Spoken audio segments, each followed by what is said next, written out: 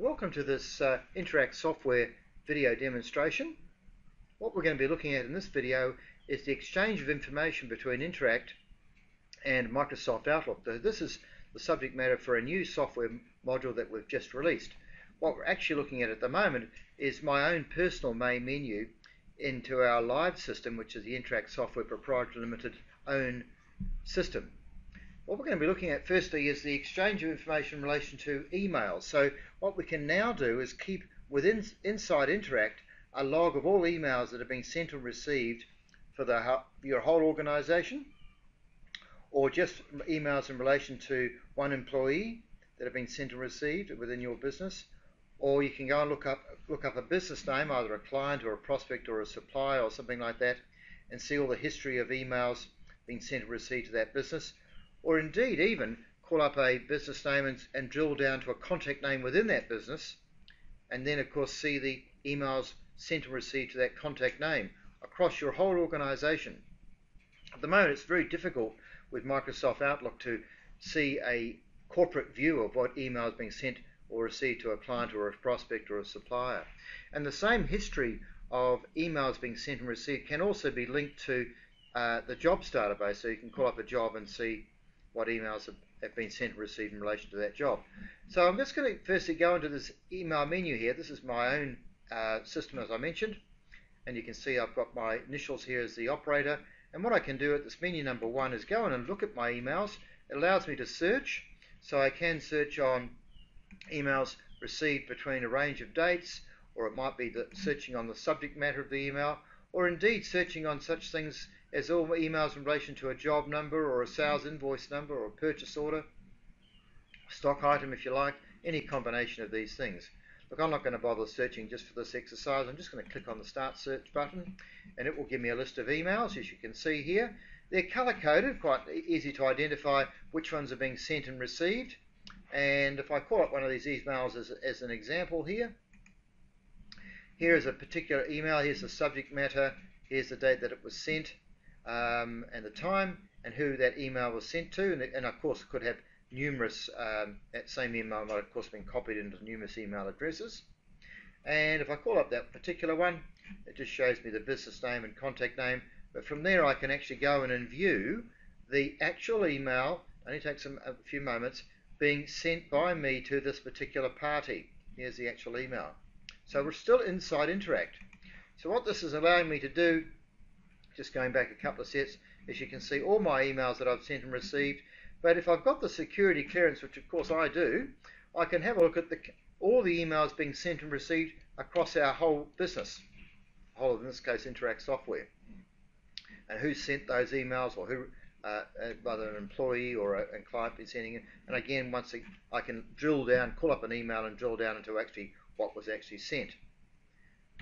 Okay, so by calling up a company, I can see the same sort of information. Let's just go into the clients and prospects database, and I'll just search on our own company as an example, Interact Software, and here you can see all the contact names within this company and so on, and I can go into menu number 5 here, view emails, and it just brings up a nice little tidy window here. And once again, they're sorted so that in date sequence, so the most recent one is always going to be appearing at the top. And again, they're color-coded so we can see who's sending what. Or indeed, I could call up a contact name. I talked about that a moment ago. Let's call up Brett. Brett was the principal programmer for this new software module. So here's a contact name within an organization. Menu number 5 again, view emails. And here's all the emails that Brett has sent or received in date sequence. Alright, so it's a great way of seeing a corporate-wide view of emails being sent and received by business. Now the other thing that we've done is we've been able to exchange information between Interact and Microsoft Outlook in terms of our diary. So here on my system I've got my diary, so I can go into the diary. Now I can look at anyone's diary of course, but I'm just going to search on my entries. Just put in my operator code again, and here is a listing of follow-ups. You can see some are color-coded in terms of following up quotes or appointments. And what's now we're able to do is to enter a message and appointment into the system. And if I just click on Outlook here for a moment, go to the calendar, here is my week's calendar now appearing in Microsoft Outlook as a calendar, and these were actually entered originally in the Interact system and appear now automatically. They synchronize to Outlook. And so from here, not surprisingly, my smartphone, or indeed it could have been an iPad or whatever, your mobile device, is also in the calendar receiving these entries that were originally entered into Interact. And if you wish, if you wanted to put an entry in here, well, I've got to say it's so easier to link it, a contact history or an event inside the Interact system first, but you could enter it here and it will go back the other way, the other direction. That a calendar entry will appear inside Interact. So let me just pop back to the Interact system. So here is the typical spreadsheet, my messages and appointments diary in nice little neat columns, and it's a moment ago we saw it in Outlook. Now that particular diary could be updated from all over the system. It could be in relation to contact history or follow-ups for clients or jobs or whatever. So I'm just going to switch now to a Microsoft Word document, which is the actual software brochure, if you like.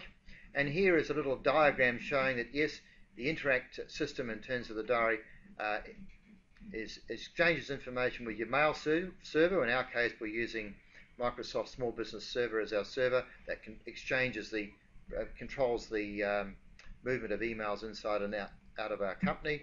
And from there, from Outlook, we can of course go to the smartphone. We do have another software module which you may be familiar with, which is called the Interact Visual Scheduler, which is again relating to the Interact Diary, to be able to show in a visual calendar format. There's lots of different ways of doing it. What employee work schedules and follow-ups in a calendar format.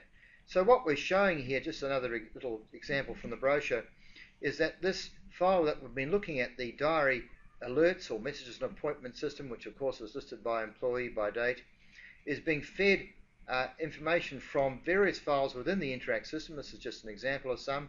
I mentioned them a moment ago. The client prospect contact history log and follow-up system flows into there, of course.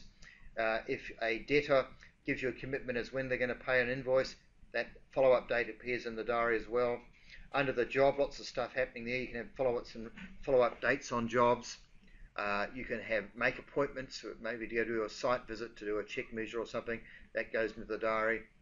Following up on quotations and the contact history in that regard will go into the diary. And of course, when you open the job, and if you wish, scheduling the project manager, what day is he going to start the work, and the day and time actually, and indeed other employees that are going to be working on that job. This is all if you've got the jobs module, of course. All those things in terms of an employee's work schedule appear in the diary, and simultaneously will appear in that particular employee's Microsoft Outlook and indeed their calendar. And coming back the other way, we were just been showing you that the emails being sent or received by Outlook are held now inside Interact as well.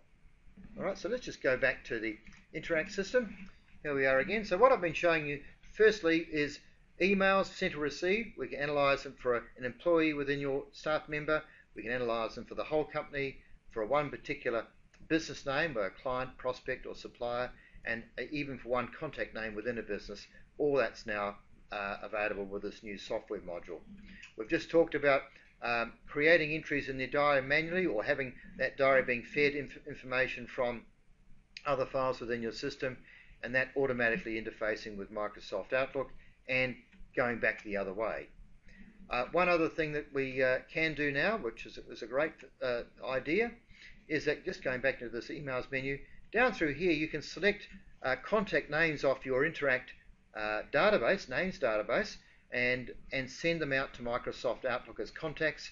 And of course from Outlook that would then go out to your mobile device, such as your smartphone or your iPad or whatever. So you can have any number of selection bases. I've just got an example here. In our own system we've got about, I'll just move the screen down a bit so you can see it better. We've got about 30,000 contact names. So obviously I wouldn't want all of those being sent to my Outlook contacts, or let alone to my phone. So I can make selections for me, and each employee can do that within your organization.